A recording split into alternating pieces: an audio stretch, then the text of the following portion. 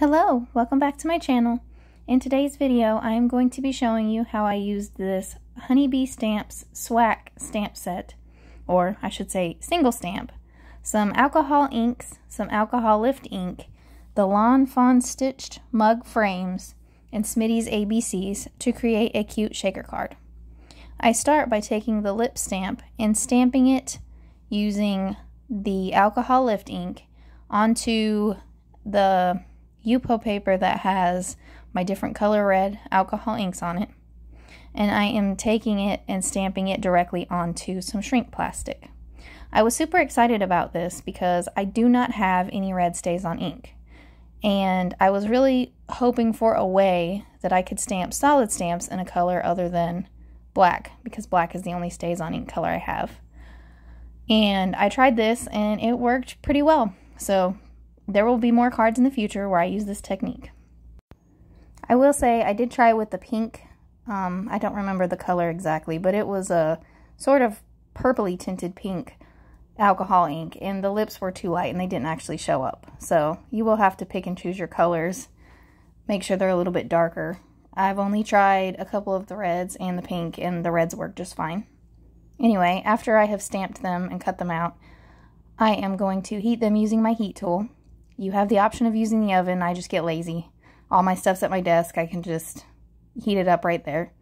I'm heating it over a silicone baking mat, and a lot of times I do put a pot holder underneath where I'm heating stuff up at. But this time I didn't, which is why I'm lifting up the corner of my silicone baking mat. Sometimes as you're heating the plastic, it does not flatten out on its own. And in that case, just use something flat to push on it and it'll flatten back out. That's why I was using my alcohol lift ink container. Off camera, I did stamp more than just the 3 that you see me cut out there. I only ended up using 4 for this card, so I have more for a future card. Anyway, I am now making my own patterned paper. I'm going to do diagonal stripes in abandoned coral, candied apple, and white. I have stencils that are diagonal stripes, but none of them are this wide, and I wanted wider stripes. So I'm just using washi tape that I have stuck on my shirt a couple times to help remove some of the tackiness, and I am laying it diagonally across my paper to try to create little sections I can ink up one at a time. To measure, I kind of went halfway between the first stripe to map off the white spot, and I just continue this all the way through the panel. Hopefully my explanation made some amount of sense. If not, just watch the video and you'll see mostly what I'm doing. I will say my stripes are not perfectly even, and that's fine. They're not measured out or anything. I just eyeballed it the whole time.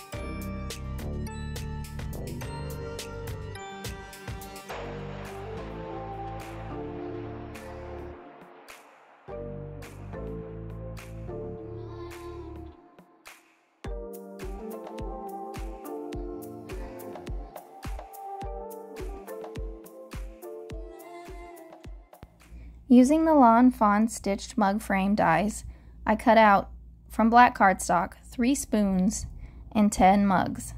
I am going to glue and stack 9 of the mug frames and 3 spoons together. The reason I am stacking so many mug frames together is because I want some room for my shaker bits to move around. Now you could try foam tape with this, or you could even do craft foam that has double-sided adhesive on it. And those would both work just fine. I wanted a very clean, solid look, so I opted for multiple layers of the cardstock instead. And the reason for my 3 spoons being stacked up is because I wanted to give it a little bit more dimension and make it look more spoon-like, which you'll see later.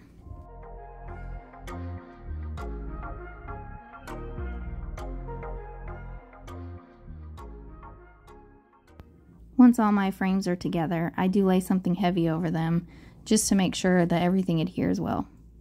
So here I have my acetate sheet, and it actually comes with a little piece of paper behind each sheet. So I use that to trace out the outline of the mug. I need to cut the plastic a little bit smaller than the mug so that it's not poking out of the frame.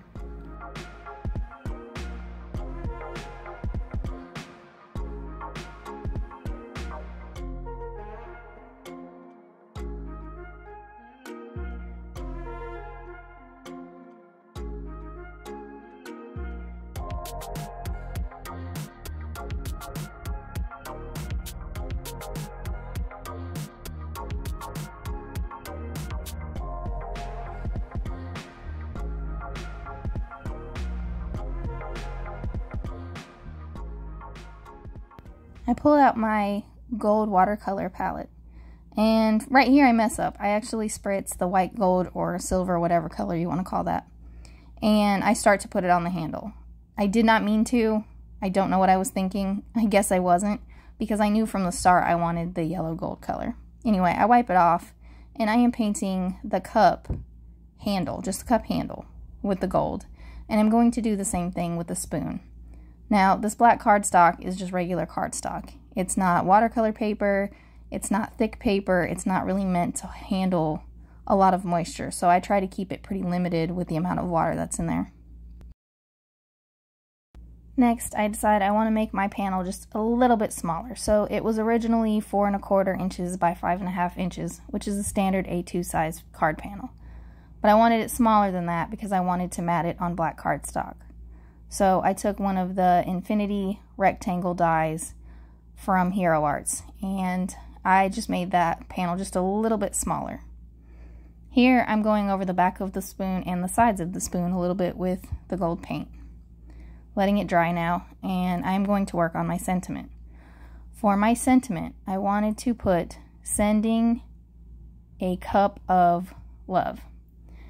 I do not have a sentiment that worked well for this. I do have a sentiment that says sending a cup of love, but it wasn't the right size, in the right position, any of that. So I use my Lawn Fawn Smitty's ABCs to create my sentiment. To try to line them up, I'm actually using a scrap piece of lined paper, and I even test it out and make sure that it looks right, as I'm not wanting to mess up my entire card panel, because while it's not super involved, it did take a little while to create that panel.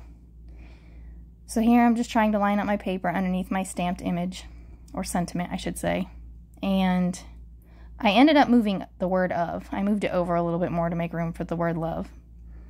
I'm using my VersaFine Onyx Black ink, and I'm using it because it is a little bit crisper and darker than some of my other inks. And I am stamping. Ugh, I cannot talk today. Whew! I am stamping my sentiment on my card panel. Once I've done this, I do want to keep the card panel to the side for a little bit because that ink will smudge. So you have to be careful. Give it a little bit of dry time before you touch it.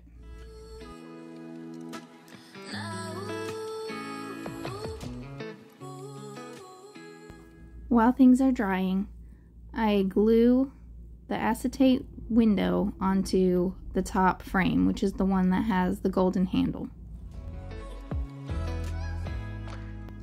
Through this whole card process, and pretty much every card I ever make, when I'm not really sure of how it's going to look, I lay things out just to test, and you'll see me do that a lot. So This right here is just me seeing if I like how it's turning out. So I can change anything now instead of way later after I've already committed so much of my time and energy into the card. I am cutting down this black panel to 4 1/4 by 5.5 inches, which is the standard A2 size.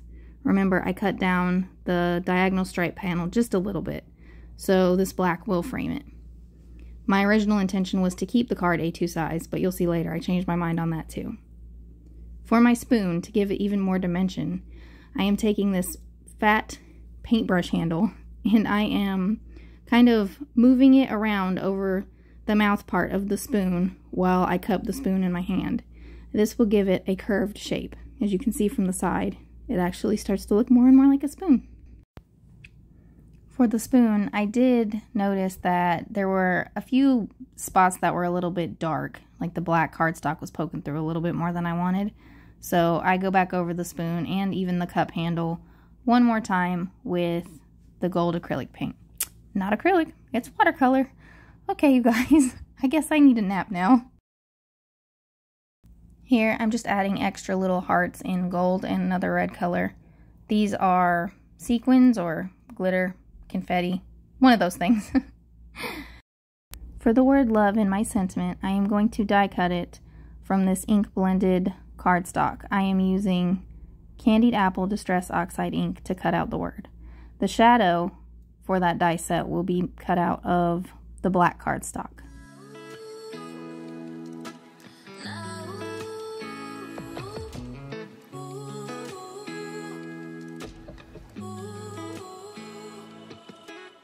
Here I'm pulling out some more of the little gold hearts. I used some of these inside of the little cup shaker. I'm going to sprinkle these on the background. Now, I always place them up there and see what it's going to look like, and then I take things off and I glue things down, and some things get switched around, so this isn't the way it's going to look at the very end, but it was a process I go through. Anyway, I decided at some point that I liked the gold. I needed to add more of it to the card. So I contemplated trying to add a gold border around the diagonal stripe panel, but I didn't really like that, so I decided to go with the gold to matte the black. This puts my card at 4.5 inches by 3 3/4 of an inch. So this is no longer a standard A2 size card, so I do have to make my own card base. And now that I'm pretty certain of all of the elements of my card, I am going to glue things together and in place.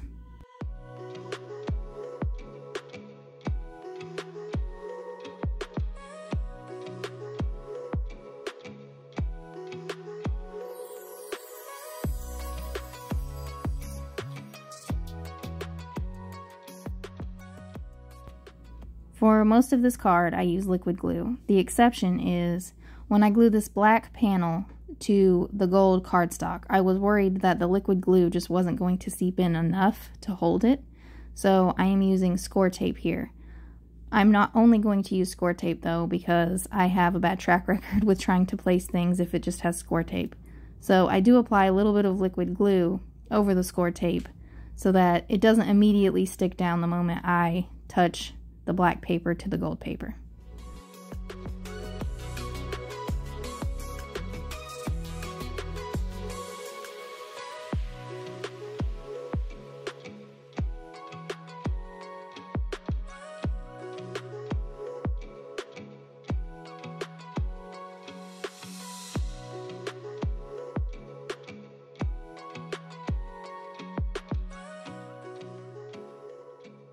When I glue the cup down, I felt like it was probably best if I glued the frames down first and then glue in the little background piece. I could have tried it the other way, but I felt like I was going to get the position all wrong. Anyway, after I have it glued down, I am using my anti-static powder bag to make sure that my little elements aren't getting stuck along the sides of the frame. I'm then placing my little shaker bits inside the frame and gluing it all together. Now after you glue it in place, this is the part where you have to resist temptation and not to shake the card before the glue has completely dried, because if you do this, there's a high probability that your shaker bits are going to get stuck in the glue, and then your card's not going to be so much of a shaker anymore. Yeah, I've done that too many times. Anyway, for my spoon, I am attaching it with both liquid glue and foam tape. I stacked the foam tape in 3 layers on the handle because I wanted it to be even with the rest of the spoon. The foam tape that I used was 3M.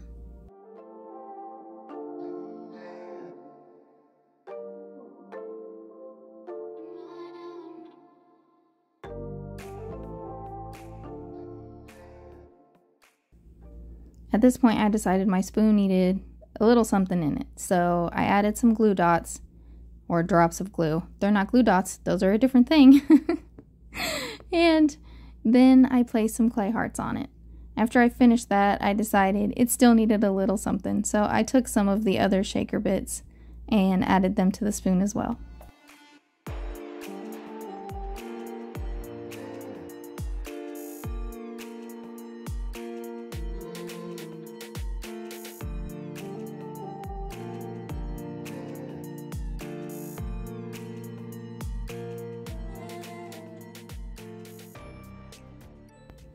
It was here I realized the right side of my card looked a little bare, so I decided to add a pair of the lips and a few of the other shaker elements onto the bottom of my card.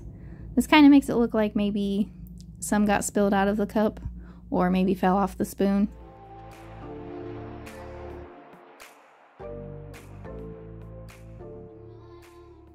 To tie everything together, I am scattering some of the gold hearts and the polymer clay hearts across my card panel.